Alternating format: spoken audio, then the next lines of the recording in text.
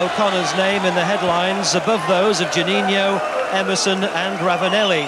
But despite his goal-scoring exploits in 7 seasons with Hednesford, he's never been given the chance to play Football League. At 30, it may be too late, but Hull in the FA Cup is another chance to show how good he and Hednesford are.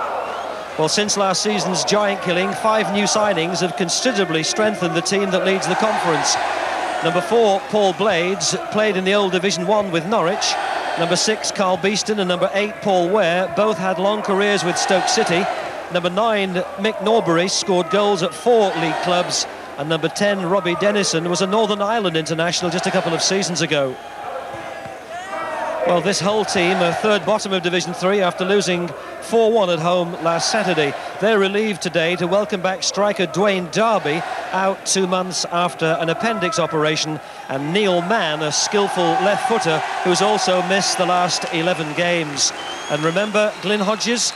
His goal for Sheffield United put Manchester United out of the FA Cup in a televised 5th round cup tie back in 1993. The referee, 6 is Beeston. Beeston, O'Connor, oh, he missed his kick, and then Robbie Dennison couldn't stretch far enough.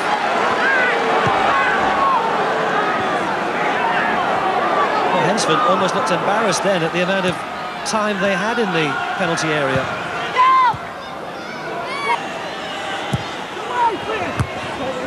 Well, when he needed to win it, Mark Greaves, he did so quite forcefully. Dennison will take the corner.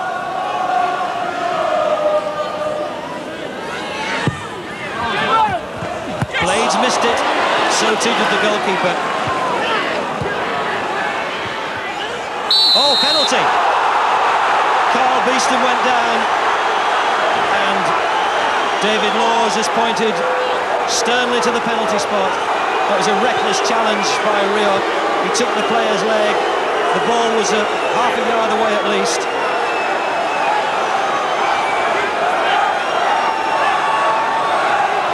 There's been a debate about who should take this. They've decided Norbury. Well, he's only here today because Hednesford managed to squeeze in 2 regional matches in midweek to work off a 3-match suspension. But Mick Norbury, former Cambridge, Preston, Doncaster and Halifax striker, has put the non-league side ahead by 1 goal to 0. 7 minutes before half-time. Cleared off the line by Paul Blades. Well, 19-year-old Matt Hocking, a free transfer from Sheffield United earlier this season, with a close-range header that might have got Hull level.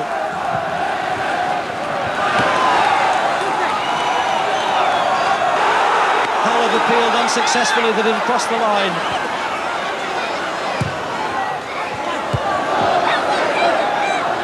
Dennison. Norbury. Dennison takes over. It's deflected. Fitzpatrick. It was well struck in the first place by Carl Beeston. Up him. Norbury. Here's Fitzpatrick.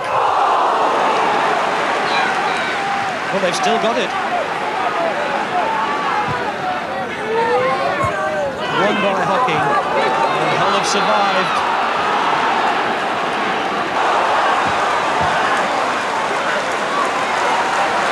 He's flattened one of the ball boys with a powerful run to the far post.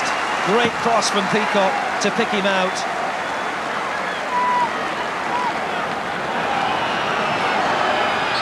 Rioch. Desperation time now for Hull. Oh, it's a good run by the barrel-chested defender Rioch. He ran into Collins. No penalty.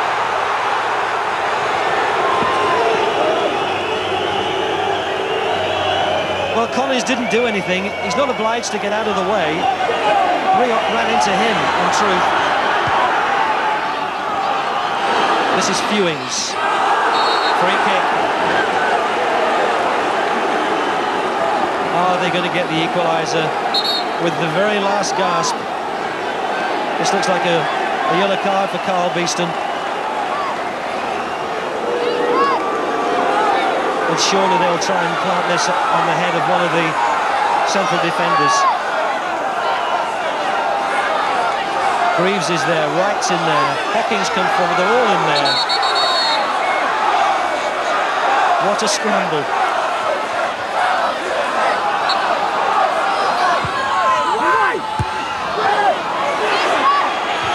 O'Connor helps it on its way, and our Hednesford now about to claim the scalp of Hull City. O'Connor on the run, he's got Hemmings in the middle.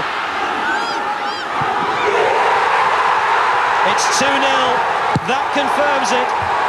Joe O'Connor, who by his standards has had a quiet afternoon, has scored the killer goal in added-on time.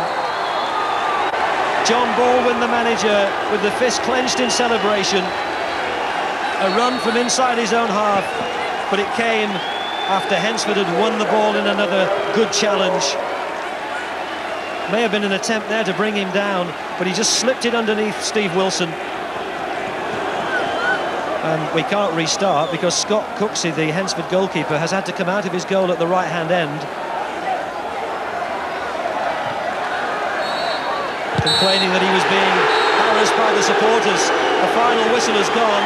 It's an unhappy afternoon for Mark Hateley. It's an unhappy afternoon for Hull City.